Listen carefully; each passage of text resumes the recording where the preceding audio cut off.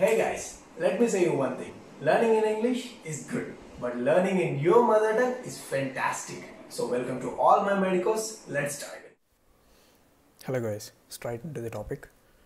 ఈరోజు టాపిక్ ఏంటంటే hydrocele. Hydrocele ఏంటంటే ఏం లేదు, ఇప్పుడు ఇది మన టెస్టిస్ అనుకోండి. టెస్టిస్ చుట్టూ ట్యూనికా విజానిలిస్ అనే లేయర్ ఉంటుంది. ఈ లేయర్ ఏంటంటే మన టెస్టిస్ వచ్చేసి ఇది అబ్డామిన్ అనుకోండి. ఈ అబ్డామిన్లో టెస్టిస్ ఫస్ట్ ఫామ్ అయి ఉంటుంది. ఈ టెస్టిస్ వచ్చేసి డిసెండ్ అవ్వాలి. ఇది ఎక్కడి నుంచి, ఈ టెస్టిస్ నుంచి పెరిటోనియంలోకి రావాలి. ఈ పెరిటోనియంలో నుంచి ఇక్కడ స్క్రోటం ఉంటుంది. ఈ స్క్రోటంలోకి వచ్చి ఇక్కడ ఉండాలి. ఇది గ్యూబర్నాక్యులం. ఇది ఎందుకు వస్తుంది అంటే ఫస్ట్ వన్ వచ్చేసి గ్యూబర్నాక్యులం కిందికి పుల్ చేస్తుంది. గ్యూబర్నాక్యులం పుల్. సెకండ్ వచ్చేసి గ్యూబర్నాక్యులం తర్వాత హార్మోనల్ ఎఫెక్ట్ వల్ల ఇది కిందకి డ్రాగ్ అవుతాయి అన్నమాట. ఇది దీని ఎఫెక్ట్. ఇట్లా కిందికి వస్తుంది. ఈ కిందికి వచ్చినప్పుడు ఇక్కడ ఉన్నప్పుడు పెరిటోనియం అనేది దీని చుట్టూ ఉంటుంది. ఈ పెరిటోనియం కిందికి వచ్చేటప్పుడు ప్రాసెస్ వెజైనాలిస్ లాగా ఫామ్ అవుతుంది. ఈ ప్రాసెస్ వెజైనాలిస్ రిమినెంట్గా ఉందనుకోండి, దాన్ని ప్రాసెస్ వెజైనాలిస్ అంటారు. అదే నార్మల్ బేబీస్లో వచ్చేసి దీన్ని ట్యూనికా వెజైనాలిస్ అంటారు. ట్యూనికా వెజైనాలిస్ ఏంటంటే నార్మల్ టెస్టిస్కి ఒక layer of protection. లంగ్కి plural layer ఎలా ఉంటుందో అట్లే కార్డియాక్ మజిల్కి పెరికార్డియం ఎట్లా ఉంటుందో దీనికి కూడా టెస్టిస్కి వచ్చేసి ట్యూనికా వెజైనాలిస్ అని ఉంటుంది. ఈ ట్యూనికా వెజైనాలిస్ వచ్చేసి ప్రొటెక్షన్, ఎక్స్టర్నల్ ఫోర్స్ని టెస్టిస్ మీద పడకుండా ప్రొటెక్ట్ చేస్తుంది. దీంట్లో హైడ్రోసీల్లో ఉందంటే హైడ్రో అంటే వాటర్, సీల్ అంటే టెస్టిస్. సో ఇప్పుడు వచ్చేసి ఇది మీ టెస్టిస్, ఇక్కడ వచ్చేసి ట్యూనికా వెజైనాలిస్. దీంట్లో వాటర్ అక్యుములేట్ అయినాయి. దీన్ని వచ్చేసి hydro, so water, and seal, it's a testis. So hydrocele అంటాం అనమాట. ఈ హైడ్రోసీల్ వచ్చేసి 7 టైప్స్ ఉంటాయి. టోటల్ 7 టైప్స్ మీరు నేర్చుకోవాల్సినంత. ఈ 7 టైప్స్లో ఫస్ట్ వన్ వచ్చేసి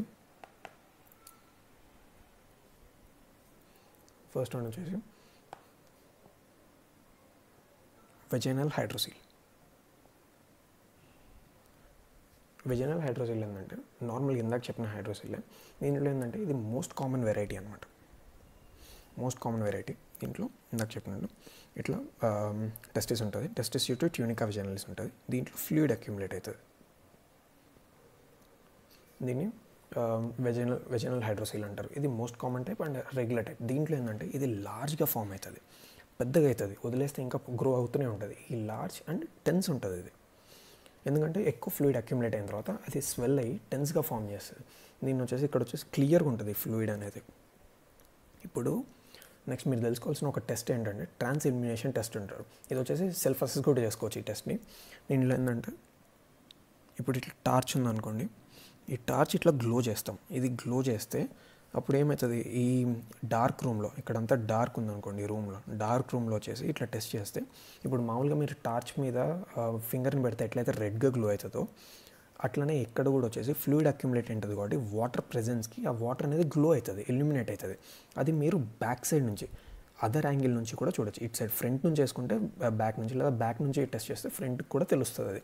ఇక్కడ నార్మల్గా ఉన్న హైడ్రోసీల్లో వచ్చేసి ఇది డార్క్గానే ఉంటుంది, ఇక్కడే మీకు అట్లా కనిపించదు. సో ఇది వచ్చేసి డిఫరెన్షియేటింగ్ టెస్ట్, అంటే ఇమీడియట్గా డయాగ్నోస్టిక్ టెస్ట్. ఈ అల్ట్రాసౌండ్ రాకముందు ఇదే మెయిన్ టెస్ట్ లాగా ఫామ్ చేసేవాళ్ళు. నెక్స్ట్ సెకండ్ వెరైటీ వచ్చేసి congenital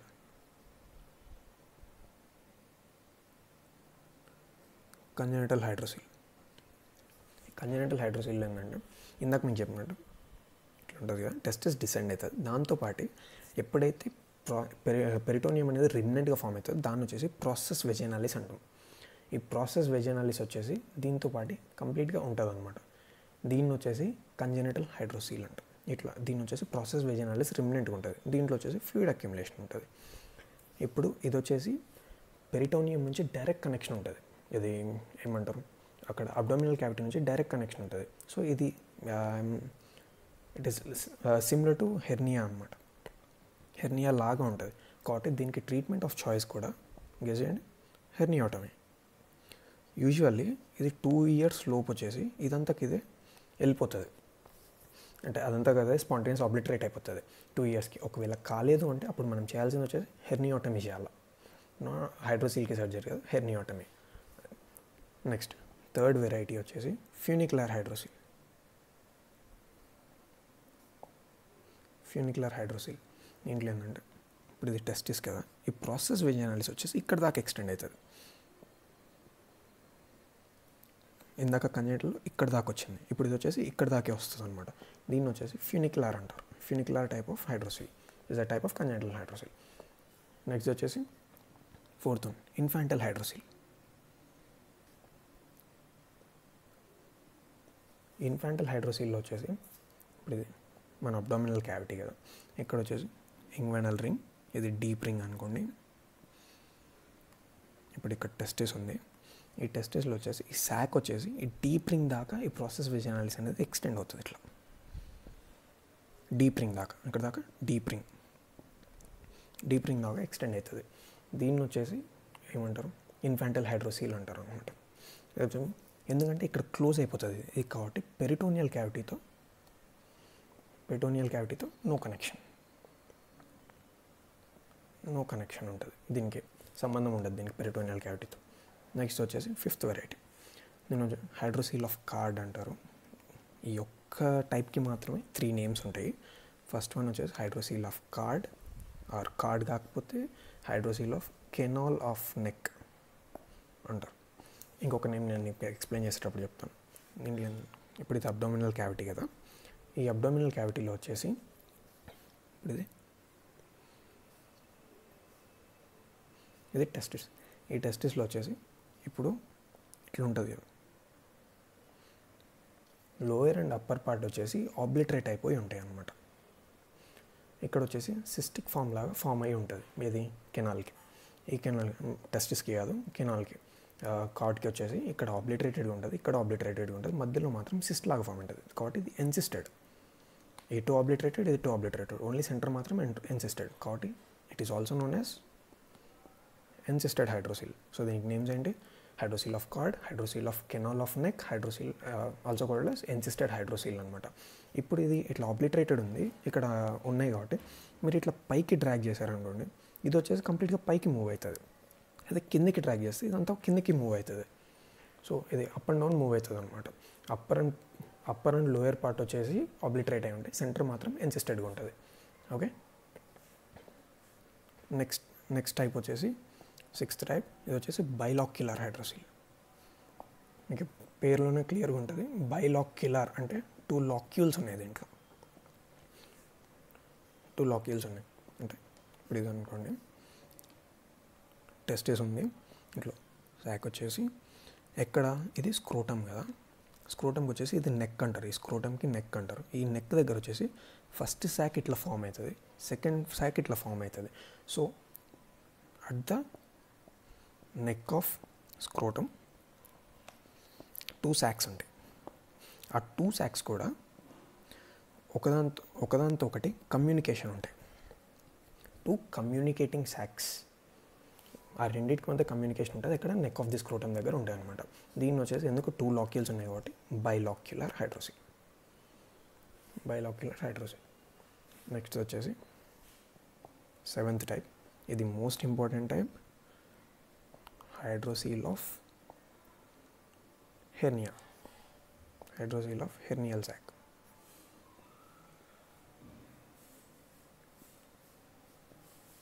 hydrocele of hernial sack ఇక్కడ ఏంటంటే ఇది నార్మల్ అబ్డామెన్, ఇది టెస్టిస్, కానీ ఇక్కడ వచ్చేసి టెస్టిస్లో ప్రాబ్లం ఉండదు, శాక్లో ప్రాబ్లం ఉండదు. ఏంటంటే హెర్నియా ఫామ్ అవుతుంది ఇట్లా, ఇక్కడ హెర్నియా ఫామ్ అయ్యి ఇక్కడ ఈ నెక్ ఉంటుంది కదా, నెక్ ఆఫ్ హెర్నియల్ శాక్లో వచ్చేసి ఇక్కడ ఆబ్లిటరేషన్ కానీ అడ్హెషన్ కానీ లేకపోతే ఒమెంటమ్ వచ్చేసి ఆబ్లిటరేట్ అయిపోతుంది, ప్లెగ్డ్ ఏమంటారు, ఒమెంటమ్ ప్లెగ్డ్ ఫార్మేషన్ అంటారు, అది ఫామ్ అయిపోతుంది. తర్వాత వచ్చేసి ఇప్పుడు ఇక్కడ ఉన్న ఫ్లూయిడ్ వచ్చేసి రిటర్న్ బ్యాక్ వెళ్ళలేదు, సో ఇక్కడ వచ్చేసి అక్యుములేట్ అయిపోతుంది. So ఇదేమవుతుంది, indirectly it represents hydrocele లాగా ఫామ్ అవుతుంది, కనిపిస్తుంది. ఏది ఇక్కడ స్క్రోటంలో ఉంటుంది. దీన్ని వచ్చేసి ఇప్పుడు మీరు ఏమి ఇస్తారు దీనికి, ఇక్కడ ప్రాబ్లం ఏమంటారు టెస్టిస్లో లేదు, కానీ ఇక్కడ ప్రాబ్లం ఉన్నది హెర్నియాలో, కాబట్టి దీనికి చేయాల్సిన వచ్చేసి హెర్నియోటమీ. సో ఇప్పుడు మీరు వచ్చేసి ఎక్కడెక్కడ హెర్నియోటమీ ఇవ్వాలా, 2 చోట్ల హెర్నియోటమీ ఇవ్వాలా. ఫస్ట్ వన్ వచ్చేసి కంజెనైటల్లో హెర్నియోటమీ ఇవ్వాలా. నెక్స్ట్ ఇంకొకటి వచ్చేసి ఇక్కడ హైడ్రోసిల్ ఆఫ్ హెర్నియల్ శాక్. ఇక్కడ కూడా వచ్చేసి మీరు హెర్నియోటమీ ఇవ్వాలి. ఇప్పుడు మీరు ఇమేజ్ క్లియర్గా మీకు అర్థం అవ్వాలి అంటే జస్ట్ ఫాస్ట్గా ఇమేజెస్ డ్రా చేసి చూపిస్తాను.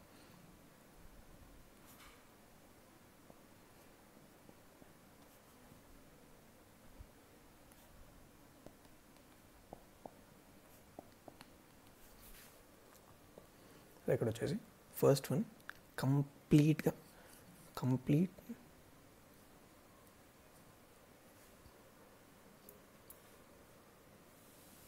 కంప్లీట్ శాక్ వచ్చేసి ఏమంటారు ప్రాసెస్ విజనలిస్ మిగిలిపోతుంది. దీన్ని వచ్చేసి కంజెనైటల్ అంటాం.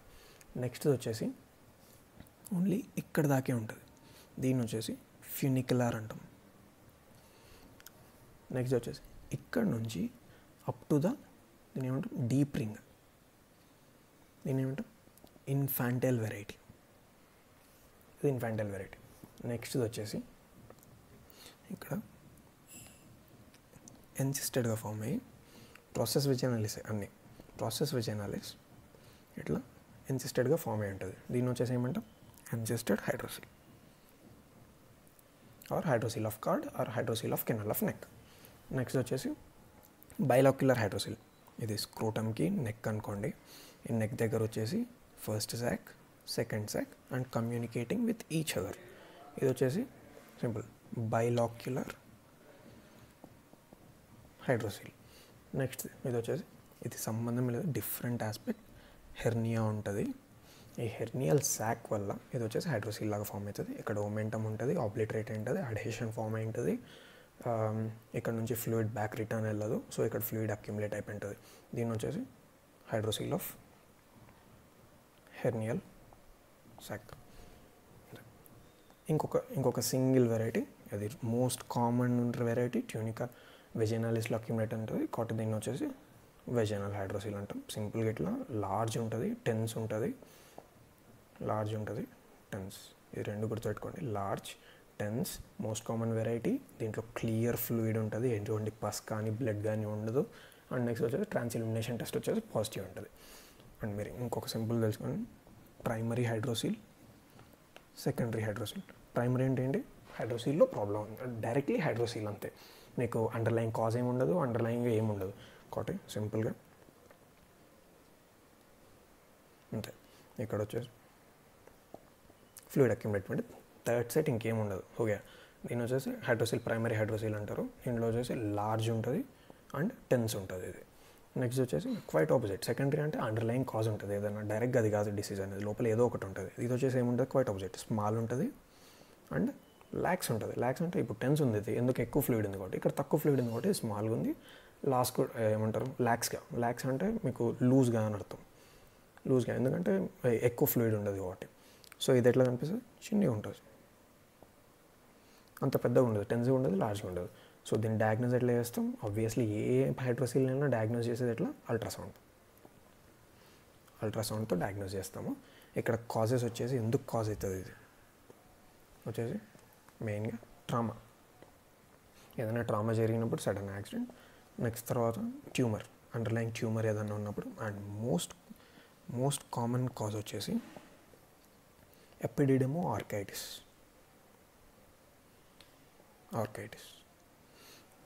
ఇది testis is also called as Arcus and ఎపిడిడెమస్ ఉంటుంది.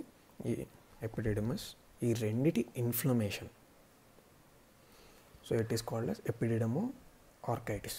ఈ ఎపిడిడెమో ఆర్కైటిస్ అనేది మోస్ట్ కామన్ ఫ్యాక్టర్, ఏది secondary హైడ్రోసిల్కి. So okay, last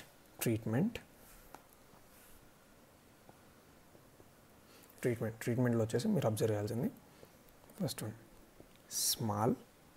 small hydrocele, second one వచ్చేసి medium hydrocele and last one large hydrocele. So small, medium, large. ఈ స్మాల్ హైడ్రోసిల్లో వచ్చేసి large ప్లైకేషన్ of sack అంటాం. దీంట్లో surgery వచ్చేసి చిన్నగా ఉందంటే large ప్లైకేషన్ of sack. Next medium వచ్చేసి జెబోలెస్ ఎవర్షన్ ఆఫ్ శాక్.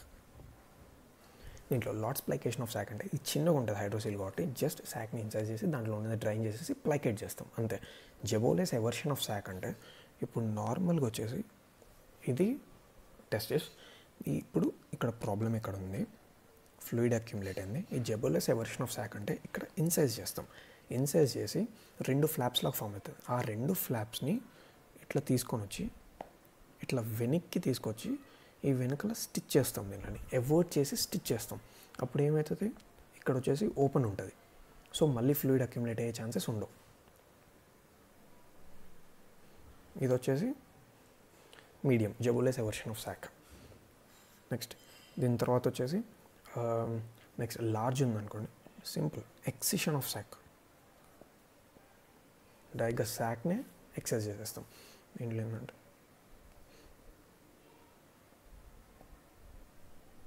ఇప్పుడు ఇది కదా, దీంట్లో వచ్చేసి ఇక్కడ ఎక్సైజ్ చేస్తాం, ఇక్కడ ఎక్సైజ్ చేస్తాం.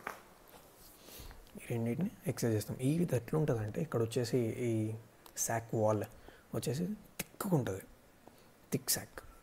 దీన్ని ఎక్సైజ్ చేస్తాం, రిమూవ్ చేసేస్తాం. రిమూవ్ చేసినప్పుడు మీకు ఏమంటారు, ఇంకా మళ్ళీ ఫామ్ అయ్యే ఛాన్సెస్ ఉండదు. ఇది ఇప్పుడు ఓన్లీ లార్జ్ హైడ్రోసీల్కి మాత్రమే చేస్తాం. ఇట్లా దీనికి లార్జ్ హైడ్రోసీల్. సో మీకు ట్రీట్మెంట్ ఆఫ్ చాయిస్ అర్థమైపోయింది. స్మాల్ ఉంటే వచ్చేసి large ప్లైకేషన్ of sock, just cut చేస్తారు, డ్రైన్ చేస్తారు, ప్లైకెట్ చేస్తారు. నెక్స్ట్ మీడియం ఉంటే జబులస్ ఎవర్షన్ ఆఫ్ సాక్. దీంట్లో ఏంటంటే ఇన్సైజ్ చేసి వెనక్కి తిప్పి ఎవర్ట్ చేసి అక్కడ సూచర్ చేసేస్తారు. నెక్స్ట్ మరీ లార్జ్ ఉందంటే ఇంకేం చేసేస్తాం, తీసేస్తాం అంతే. ఎక్సిషన్ ఆఫ్ సాక్ ఎక్సైజ్ చేసేస్తాం. సో ఇంకోటి గుర్తుపెట్టుకోవాల్సింది మీరేంటి, కంజెనిటల్లో వచ్చేసి కంజెనిటల్ ఏం చేస్తారు, next congenital and hydrocele of hernial sock. Hydrocele of hernial సాక్. ఈ రెండిట్లో మనం ఏం చేస్తాము, హెర్నియోటమీ, ట్రీట్మెంట్ ఆఫ్ చాయిస్ హెర్నియోటమీ. మిగిలిన దాంట్లో అవి చేస్తాం. ఓకే, అర్థమైంది కదా, అంతే. This is my name is Harsha. అంతే. మీకు నచ్చింటే సబ్స్క్రైబ్ చేసుకోండి. I will make some more and few more videos about this. Thank you so much.